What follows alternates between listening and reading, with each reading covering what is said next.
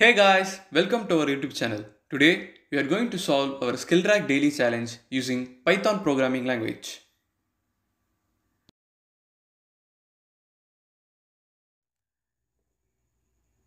We will understand our question. In a supermarket, there are X unique products represented by a number are listed in the board. A boy wants to purchase Y unique products from the supermarket. That is, the boy wants to purchase some products that are available in X unique products represented by a number that is listed in the board. So the program must print the products that are available to the boy in the order of shown in the board. The idea is very simple. We have to find the common products in Y and X, then we have to print them in the order of the products available in the market. So we have also given a note that at least one product is always available for the boy.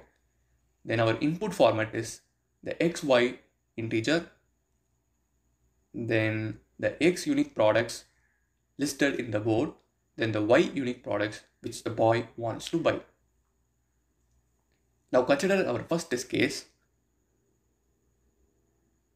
Here the X is 7 and the products wanted by the boy is 3. So the 7 products that are available are 3, 4, 6, 2, 7, 1, 9. And the wanted products are 2, 1, 6. Now we are going to iterate the products that are available in the market and check for the product that is wanted by the boy. So first we will check for 3, then 4 and so on. So for 3, it is not wanted by the boy. Then 4 is also not wanted by the boy. Then 6 is wanted by the boy. So in our output, we will have 6 first. Then 2 is also wanted by the boy. So 2. Then 7 is not wanted by the boy. And 1, yeah, it is wanted by the boy. And 9 is not wanted by the boy. So 6 to 1 will be our output.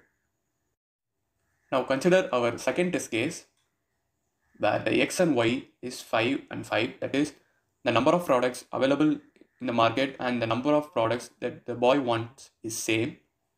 Now we'll iterate over the number of products available in the market. That is 5, 4, 3, 7, 10. Now 5 is not wanted by the boy. Then 4 is also not wanted by the boy. 3 is wanted by the boy. So we will print 3 first. Then 7 is wanted by the boy. So we'll print 7. Then 10 is also wanted by the boy. So 3, 7, 10 will be our output. Let us implement our program. First we will get the number of products available in the market and the number of products wanted by the boy is X and Y. Then we will get the products that is available in the market. Then we will get the product that the boy wants. So we have got all our inputs. Now we will iterate for product in products. That is the product that is wanted by the boy, that should be in the order of occurrence of the products. So for product in products, then we will check if the product wanted by the boy is available in the products, the boy's product. So if the product is wanted by the boy, then we are going to print the product and use the end argument. The program is simple, right? So we'll check for our first test case. Here we have got our output as 6 to 1, as 6 is wanted by the boy, then 2 is wanted by the boy, then 1 is also wanted by the boy. Now we'll execute our second test case.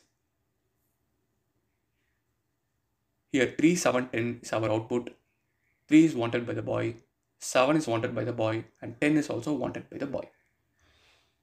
Hope you guys understand. Thanks for watching. See you in next video.